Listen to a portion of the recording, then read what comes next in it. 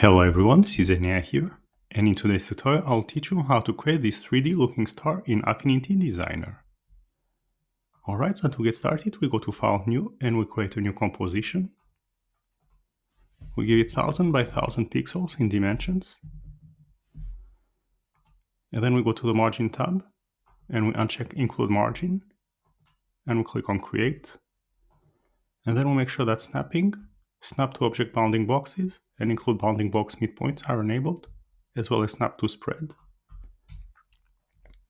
And then we take the Star tool, we set the fill and the stroke to none, and we leave the number of points to 5. And then, while holding Ctrl and Shift to expand from the center and keep the 1:1 proportions, we go ahead and we create a star of around 700 by 700 pixels in dimensions.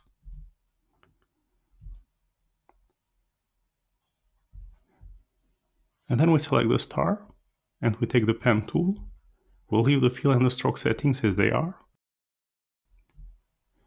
And then, starting from the top point of the star, we draw a line to its middle, and then to its top left inner corner, and then back to the starting point. And then we take the Move tool, and we are going to hide the star and select the shape. And then we're going to give it colors. So we take the Gradient tool, we'll leave the context to fill, and we set the type to linear, and we set the color to the left to a dark shade of yellow, and the one to the right to a lighter shade of yellow.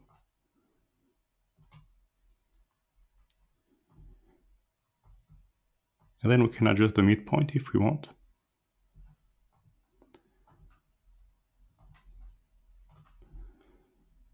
And then we're going to duplicate this shape to create the rest of the star.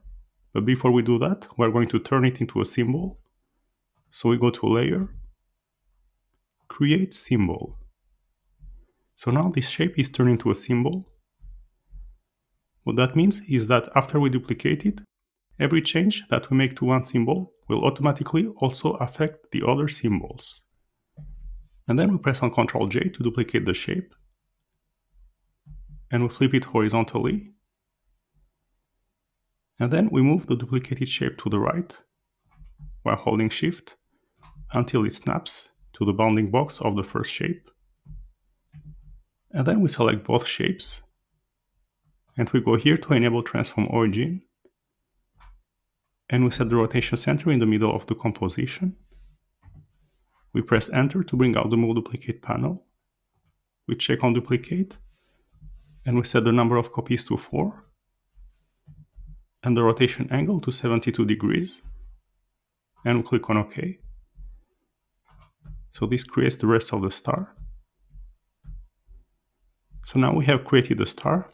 Before I wrap up, I will show you the benefit of working with symbols. So I will select the first of the symbols, and I will uncollapse it and select the shape. And now if we decide to alter the gradient, if we do it on one symbol, it will automatically also update on the other symbols. So this is the benefit of working with symbols. And also I will give it a bit of noise to give it that genuine gold feeling. Alright, so that was it for this tutorial. You'll learn how to create a 3D star in Affinity Designer. I hope you enjoyed this tutorial and learned something from it. If you did, don't forget to like and subscribe for more Affinity Designer tutorials in the future. And until then, see you next time. Bye!